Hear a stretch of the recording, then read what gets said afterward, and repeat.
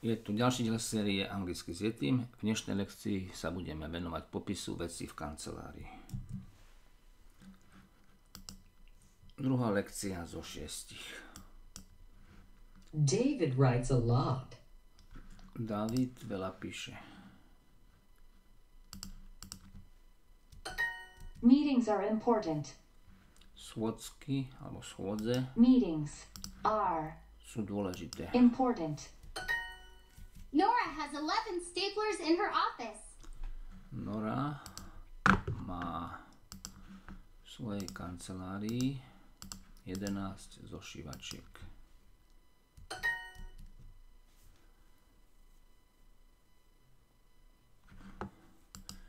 Can you wash the windows, please? Môžeš prosím ťa umyť okna?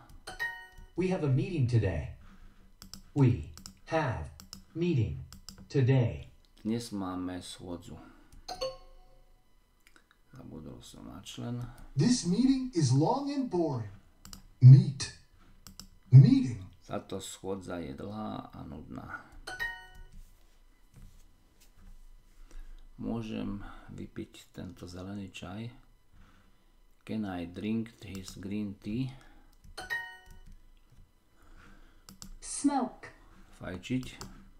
Hard. Ťažký. Right. Písať.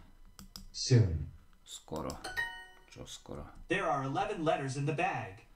V taške je 11 listov. There are 11 letters in the bag. Tom wants to write a book. Night. Write. Tom chce napísať knihu. Môžete tie okná umyť, prosím? Can you wash the windows, please? The meeting is at 11 o'clock. Schôdza je o 11. hodine. The meeting is at 11 o'clock. There are 5 windows in my room. V mojej izbe je 5 okien. Nora má v svojej kancelárii 11 zošívačiek.